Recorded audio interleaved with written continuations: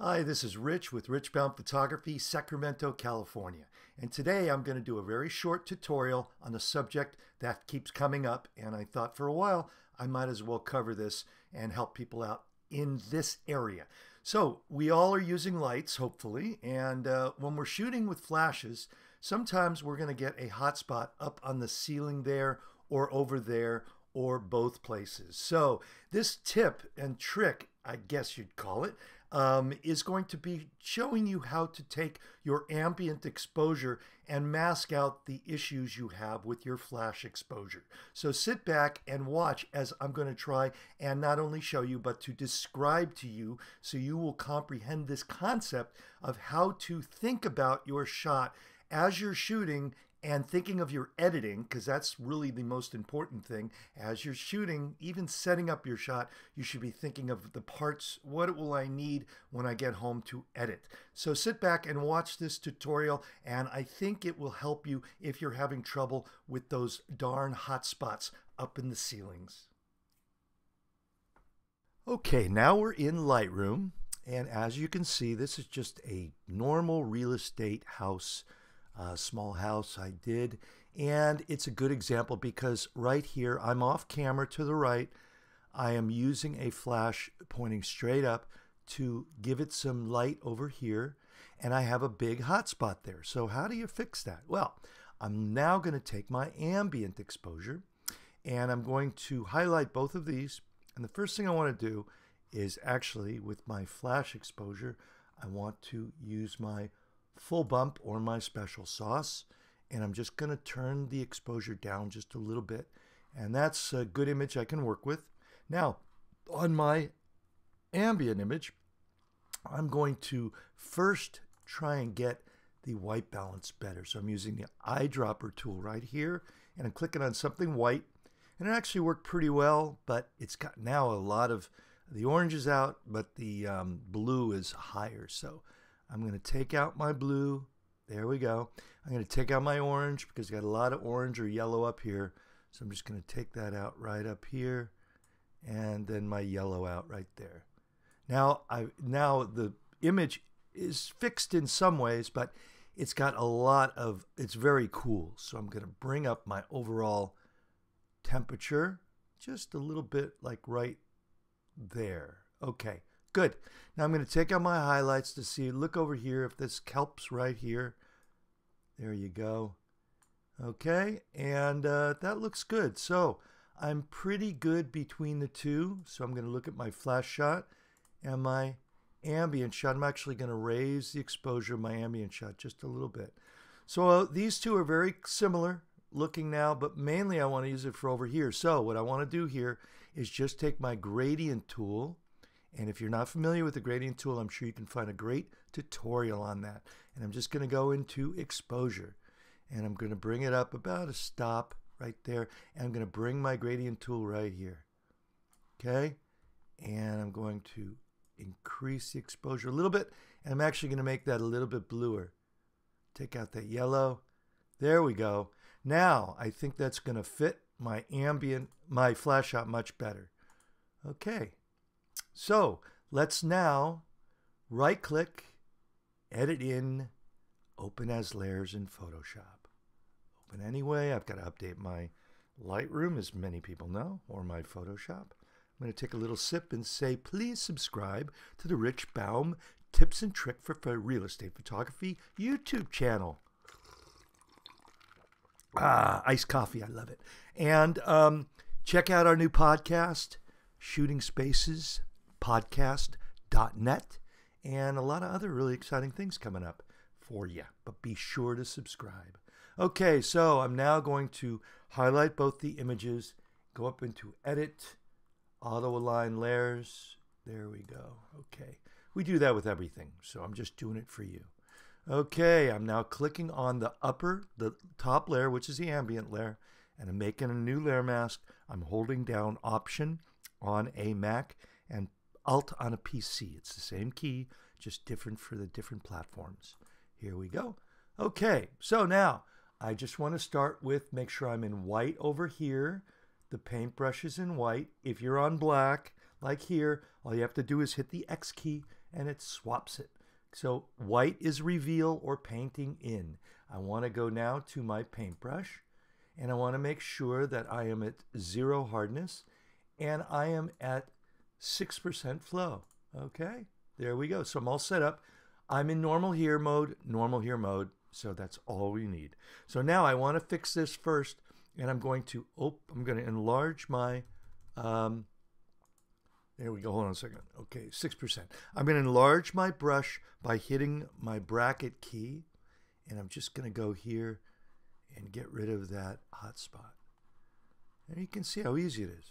Really super easy. Now, I got a lot of hotness over here too, so I'm just going to add an ambient over here and a little bit of ambient down in here. Okay, now I want to go over here and add in a little ambient over here. I probably should have taken this image with this light off so I could control it, but it doesn't bother me too much. And this is just a really quick shoot I did on a very small house, but it's just something I just happened to have that would work to teach you how to get rid of that hot spot over there. And let's go in here and give it a little bit of exposure in the kitchen back there. And that's actually called letting the ambient do your heavy lifting. So we just did a few techniques and it only took a minute. I'm going to actually bring in a little more ambient over here to mask it in. Now, as I always like to try, I'm in normal mode. Everybody's always asking, what about luminosity mode down here? So look at the image and I'll count to 3 and click luminosity, but look where we fixed it or we put the ambient. Let's see if it's better or worse. 1, 2, 3, there we go. See, I got luminosity here and I don't like it because it's all blue here. So I'm going to go back to that and turn it to normal mode again. And I'm okay with this. So I'm just going to close this image out, but that just shows you how to get rid of the hot spot. You could actually do a lot more to make this a better picture, but I just want to deal with this one technique. Okay, so I'm going to close this, don't save. Now I'm going to go back to Lightroom and I'm going to now pick the next shot. This is the same room, but I have a hot spot over here. And I'm going to now add my full bump. There we go. And I'm going to bring down the exposure just a little bit. Good there. And I want to expose this a little bit better here. So I'm just going to increase my exposure a little bit here. There we go. Okay. Now, I have a window pull shot too I did here, and I fixed the floor, but I don't really want to get into that in this video. I will do that in another video. Right now, I just want to show you how to fix the hot spot. So, I'm taking my ambient shot, and first thing I'm going to do again is to use my eyedropper tool. I'm going to try it right here. That's okay. Let me try it here. Nope, I don't like that as much. Let me try it over here. Well, you're going to look at this and go, ooh, I don't like that at all, but let's see what we can do. Let's take out the blue. Okay, let's take out some of the orange and the red and the yellow. Now, let's warm it up a little bit. Okay, take out the highlights. I'm just prepping my ambient shot. Okay, there. And now I've been adding a little bit of dehaze to my ambient shot. Look at how it's going to help it. 1, 2, 3, there we go. Because the ambient shot tends to be a little bit hazy. I'm going to add a little bit of clarity. And there we go. And you can see now I'm just going to highlight both my images, my flash shot, and my ambient shot. I'm actually going to now take out a little more of that orange. The only problem is that couch is orange, so I'm losing a little bit of that, but that's okay. So I've got these two, and let me bring up the exposure of this ambient just a little bit more, and actually maybe bring in some shadows. No, I'm fine with that. Okay, just a little bit more, like one stop over. So we can look at what it was originally, and you can see it was yellow and such, and how we fixed it. And here I made the ambient look more like the flash shot. Okay, so and there's the flash shot. We just added a little bit of, boy, which one? I think this is after is right here. So that's looking good. Okay, so I'm going to turn that off. And I'm now going to take these and I'm going to go up into Photo, Edit in, Open as Layers in Photoshop. Okay, open anyway. Have another little sip of iced coffee. And yes, it is iced coffee to you naysayers out there. I want to welcome you back to the Tips and Tricks YouTube channel because I've been really very busy. I just finished my last workshop and I'm now going to have a little more time for my tutorials. So here I am. Okay, so again, let's highlight both the images. Go to Edit. Let's do our auto align layers in auto and OK. Now I'm going to click the ambient layer, hold down Option on a Mac, Alt on a PC, and add a layer mask. 1, 2, 3. There I go. Now all I really want to do here is just fix this hot spot. Here we go. Maybe get a little bit of ambient down here and in there. Maybe a little bit of here. Here we go. Okay. So again, I told you I've got this blue here, but I've got another tutorial. I'll show you how I can fix that with a window, with a flash pointing at the floor. And I will release that probably next. So if you stand by, or if you're watching this a day or a week or a year after I made it, you'll be able to find it. I don't know what I'll call it, but you'll be able to find it. So there we go. I'm pretty happy there. And let's see the original shot. 1, 2, 3. There's the hot spot. And let's see it fixed. Oops, wrong one. There we go. So that was really quick and easy.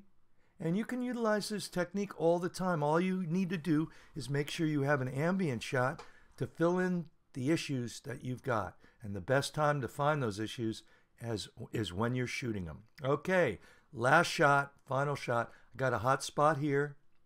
I've also got a hot spot in the window. And I've actually got a few more things I can fix in this video. I've got some shadows from these pendant lights and a little bit hot here. So let's just mainly take out this, see what we can get with the other, with our ambient to help all this other stuff out. Got a little bit of glare on the cabinets. I can just show you all that in this. But the main thing is let's do our full bump, our special sauce. Great. And you can see the histogram's a little high. So I'm just going to bring that down to about there. And I like that right there. Now I'm going to do one more thing, is add a little exposure up in here. There we go. Maybe a little less. There we go. That's the gradient tool. If you're not familiar with it, check it out. Okay, now I've got to do my ambient shot. So I'm going to highlight that too. So both are highlighted. And I'm going to go look at the ambient. Now look at the flash. Look at the ambient. So I'm going to now do my ambient out preset. There we go. That's really simple. It just, excuse me, it takes out the highlights, adds a little, I'm adding a little dehaze actually right now, a little clarity, and it takes out the orange here. So that's what works for me really well. But I think I want to take out even more orange and yellow. But what I'm going to do instead, I'm going to try a white balance my white balance eyedropper tool. So let's go to something we know is white, and that could be even this little switch plate right here. We know is white, so let's go there. Oh, that actually helped, but it made it too blue, so let's take out the blue. Okay, there we go, and let's add in a little bit of warmth. I'm kind of going backwards on this, so this is going to be a harder one. So let's just look at that now. I guess I can do it the way it is because I'm looking here and I'm just going to add in the ambient shot right here. So you know what I'm going to do? I'm going to do another trick. Okay. I'm going to take this ambient shot right here. I'm going to single that out and I'm going to right click and create a virtual copy.